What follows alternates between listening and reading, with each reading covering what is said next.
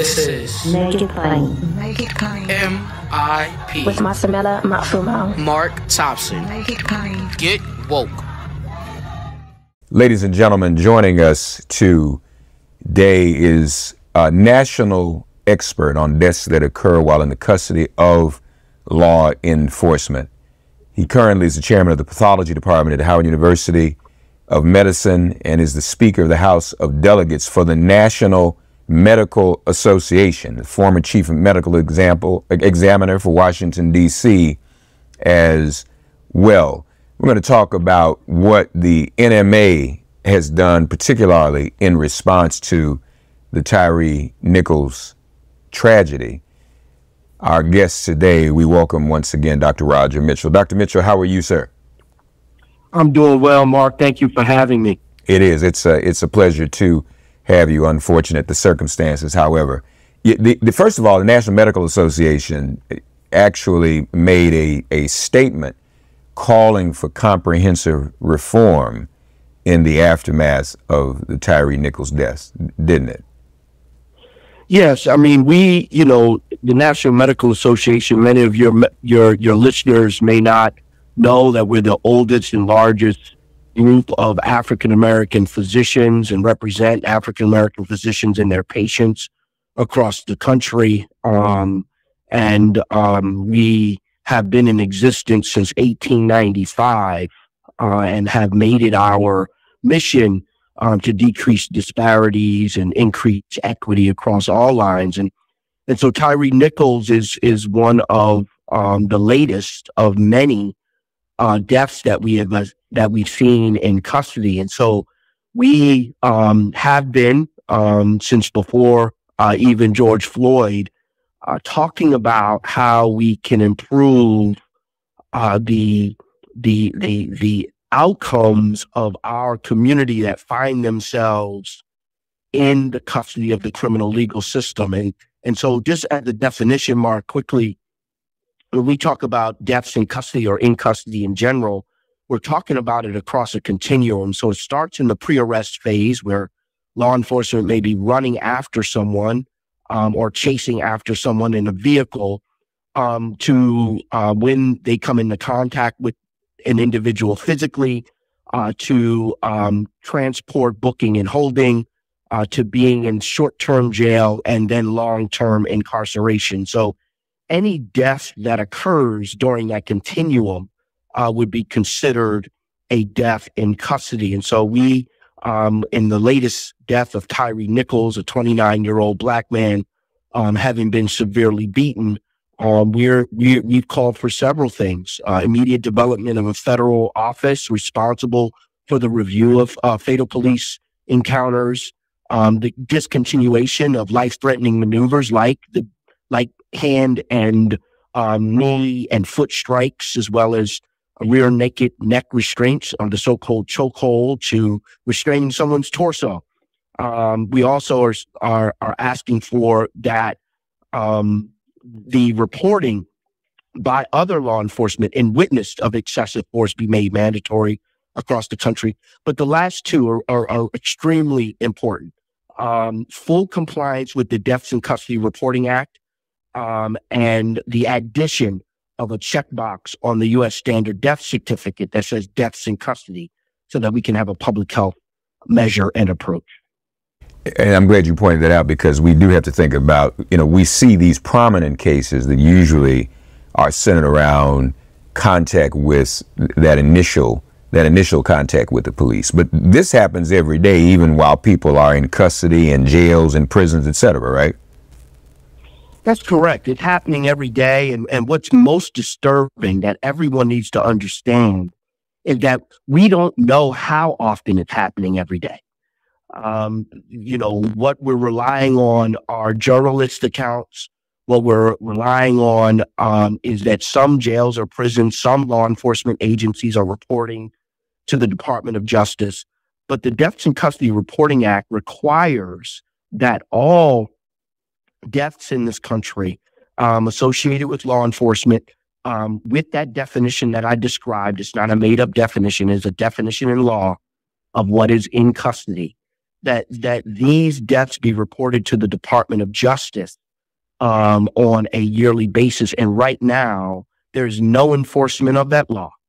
And then right now, the Centers for Disease Control, who are responsible for reporting all of the deaths in this country, from any cause and manner, any natural cause and manner, that Centers for Disease Control is currently not requiring that the death certificate articulate those that are dying in custody. So we do not know today, 2023, how many people are dying at the hands of law enforcement or in association with the criminal legal system. Now, that the Death in Custody Reporting Act, that's what year? I don't recall, did that act go into effect? So that's HR 1447, and it went into effect in 2013. That's what okay. In 2013. So there's 3 presidents that have not been able to get that Death in Custody Reporting Act complied with by our law enforcement organizations. And Mark, why are we asking? Yeah, I think it's important for our law enforcement organizations to report the deaths that occur in their organizations or secondary to their activities. But why is it that we're only asking the criminal legal system to report these deaths when every other death that is reported in this country and data being generated so that we can prevent deaths in cancer, deaths from cardiovascular disease, deaths from diabetes, pedestrians struck by motor vehicles, you name it, maternal mortality, all of these things that we have all of these initiatives surround, this death data, these pieces of death data comes from the CDC and information on the death certificate. Deaths in custody should be no different. So definitely, I would agree. In terms of your expertise, and obviously you've laid out some specific life-threatening maneuvers. In your experience, Dr. Mitchell, have you noticed a pattern of deaths in custody whereby the maneuvers are pretty common across the board, the maneuvers that cause these deaths? Yeah, that's a really good question. A lot of the times when there are knees and weight of multiple officers placed on the backs of individuals, where those individuals' backs, upper torso, lower neck, and with the hands restrained, and even in what they call a hog tie position, what I'm seeing in my practice is that these maneuvers are leading to death. The torso is unable to raise. Individuals are unable to get enough oxygen to be able to live, and they go into a respiratory and then a cardiac arrest. And so I'm seeing that across the board in many of these altercations. And it's often the altercation related deaths. So the shooting deaths are really not those that are in dispute. If a law enforcement officer shoots a person, then those causes and manners of death become clear. It's when there's an altercation with law enforcement that oftentimes there's some blurring of lines on what the cause and manner of death is. Nice buns, soft, fluffy, and ultra-low net carbs. Discover Hero Bread, the delicious ultra-low net carb bread with incredible taste and texture. Hero Bread has 0 grams of sugar and is under 100 calories per serving, plus high in fiber with 5 to 10 grams of protein per serving. Available on Amazon.com, Walmart.com, and at hero.co. That's HERO.co. Delicious, ultra-low net carb Hero Bread buns and tortillas. Soft and fluffy, high in fiber, And with 0 grams of sugar, up to 10 grams of protein, coming in at under 100 calories. Order today at hero.co and use the code AH10 to get 10% off your first purchase. That's AH10 at hero.co. HERO.co. Order from hero.co now and get 10% off your first purchase with promo code AH10. That's 10% off with code AH10. HERO.co. And the reason I asked that question, I'm wondering, and maybe this would be too much call for too much speculation on your part. I'm just wondering if within this culture, there's sort of an understanding amongst a lot of these law enforcement agencies with the very maneuvers you just described, that these are what people commonly prescribe to. I mean, a lot of times I think we look at these incidents to some degree in isolation because they're so localized. But if you've got a number of people, and I guess that's why you need the reporting, and maybe that's why they don't want to do it, Doctor, as I'm saying this out loud to you, if we started to get that reporting and we literally saw the same maneuvers, the same life-threatening maneuvers causing the same deaths regularly, even monthly. And again, folks, someone may very well have died in custody of at any level of law enforcement in the past 24 hours. We wouldn't even know it because the media hasn't, and nobody, someone may not have a cell phone. People don't have cell phones to record stuff in jails and whatnot. But I bet if we got that reporting, I'm just afraid we would find that this is pattern and practice across the board. No, Mark, that's the whole point, right? When we're trying to solve for a public health problem, right? We want the data so that we can identify the similarities. We can identify the differences. We can identify the age, race, gender, circumstances surrounding deaths. And then we can correlate across hundreds and hundreds of data points where the risk may live.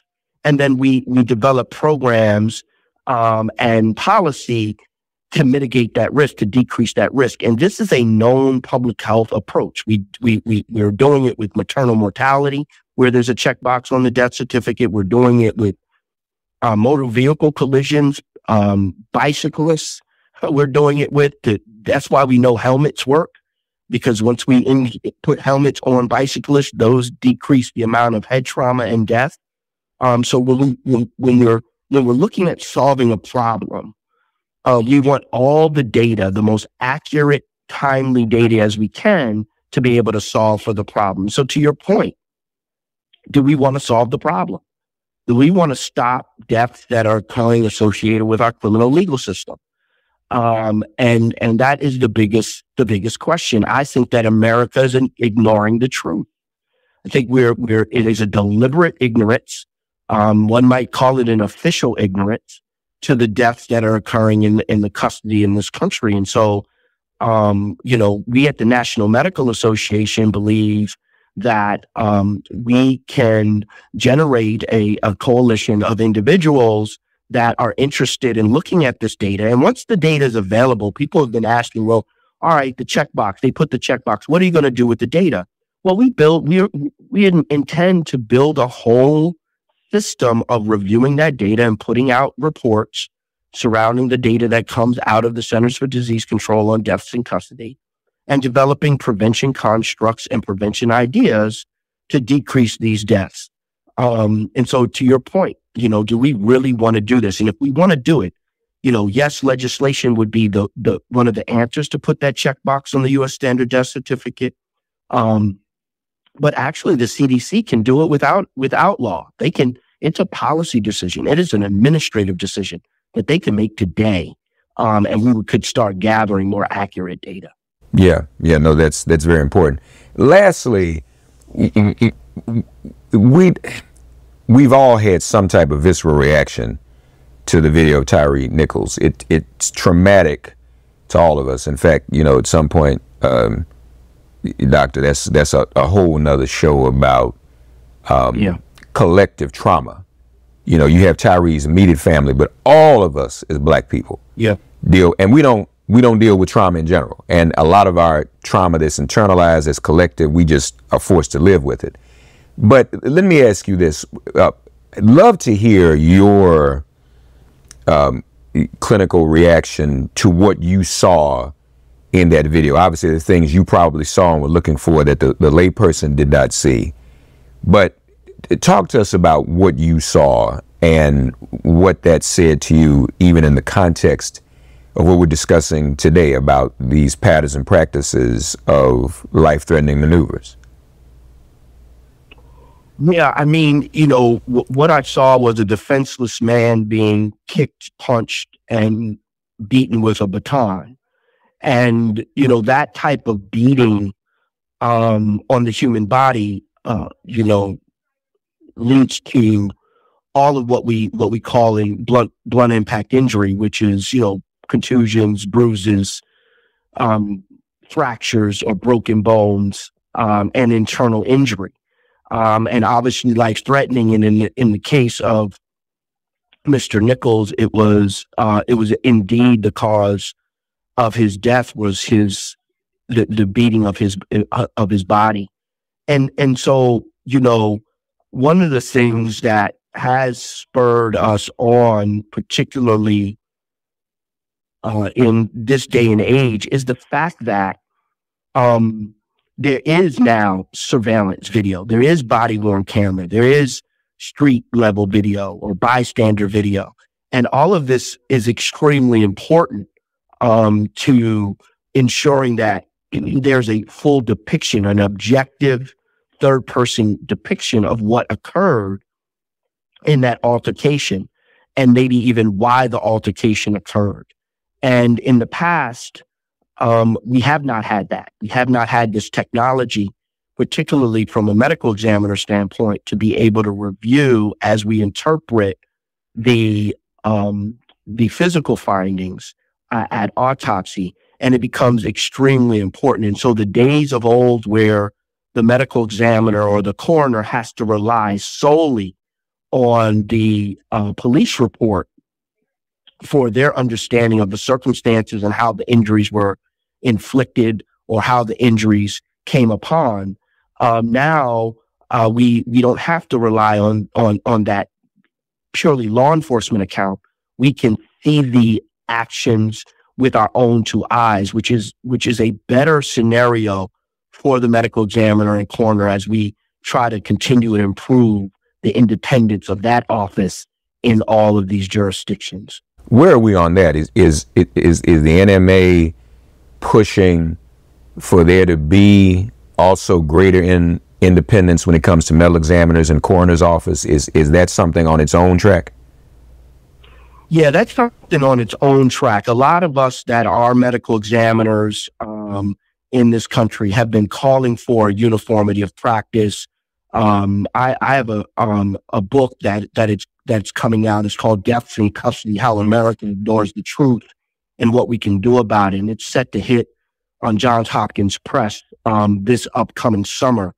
And in that book, we talk about full medical examiner reform as part of the approach to understanding deaths in custody, because there are a lot of medical examiners and coroners that are still not operating independently and are issuing causes and manner of death that, quite frankly, are wrong and lead to lack of prosecution or lack of proceedings within the judicial system, within the court system, to allow for individuals, law enforcement, to be held accountable for their actions. And so that's on a separate track, but indeed, there's a need for continued medical examiner reform in this country and coroner reform in this country. Absolutely. That's a part of it.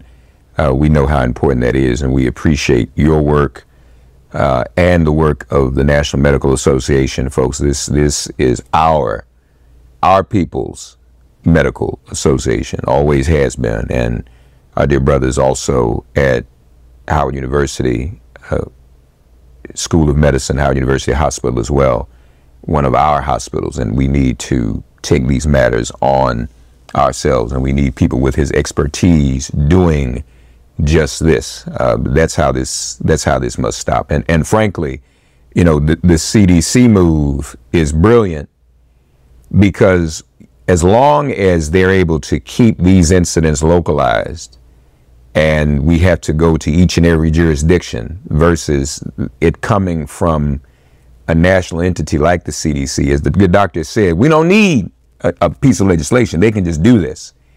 Then that would shine a certain level of light and exposure on what's going on. And that's probably why there is resistance to it. Just the reporting itself would help us to fight against it. So again, we are thankful to the National Medical Association.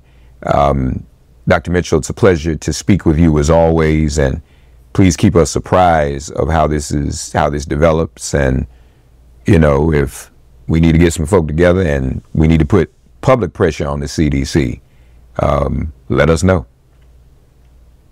No, we do, and we'll let you know, and your listeners, we're going to be developing some letters that your listeners can send out to their legislators. We'll be putting forth some legislation, or helping to put forth some legislation on this. And so we'll keep you all posted. Hopefully we can come back on and tell you about how we're moving things forward and get people involved, because this is an action. The word says it, faith without works is dead. And so we need to work our faith. No question about it, folks. So once again, Dr. Mitchell is the Speaker of the House of Delegates for the National Medical Association and the Chair of Pathology at Howard University, and also former Chief Medical Examiner for Washington, D.C. Dr. Mitchell, thank you for joining us. My pleasure. Thanks for getting woke and listening to Make It Plain. As always, perform an act of kindness on behalf of an elder or young person. Write a letter to a sister or brother who just so happens to find her or himself incarcerated. Offer libations to the ancestors upon whose sturdy shoulders we all now stand. And above all, give thanks to the God of your understanding by whatever name you call her and him. All God asks of us is that we give each other love. Thanks for giving MIP love. And please remember to subscribe and give us a 5-star rating. If all hearts and minds are clear, it has been made plain.